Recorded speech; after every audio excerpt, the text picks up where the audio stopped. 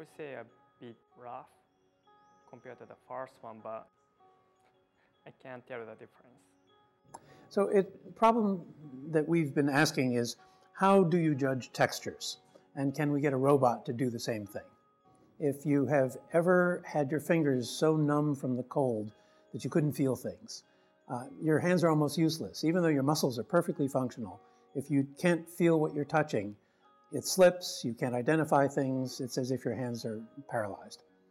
And so by adding tactile sensing to prosthetic hands, we can overcome that problem and start to have prosthetic hands that really do have some functionality. So the BioTac is a fluid-filled fingertip that's the same size as the human finger. We've also implemented fingerprints on the surface of the BioTac so that it is able to sense textures the same way that humans can. And in particular, it's very good at picking up the vibrations that you actually get as you run your finger over different textured surfaces. And those patterns of vibrations are what you use to identify, say, a piece of cotton from a piece of wool.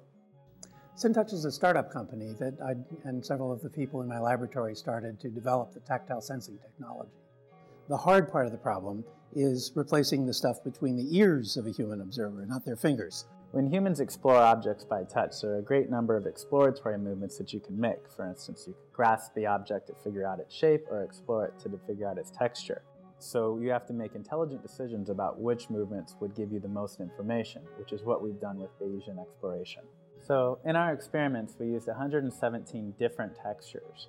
What the algorithm does is it first makes one exploratory movement, and from that information, it determines that it could be a number of textures. And with these types of intelligent strategies, we were able to obtain a 95% classification accuracy.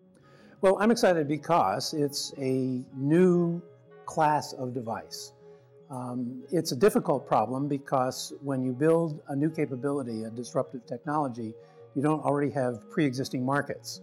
There are no tactile sensors on prosthetic hands or on industrial robots because there haven't been any sensors.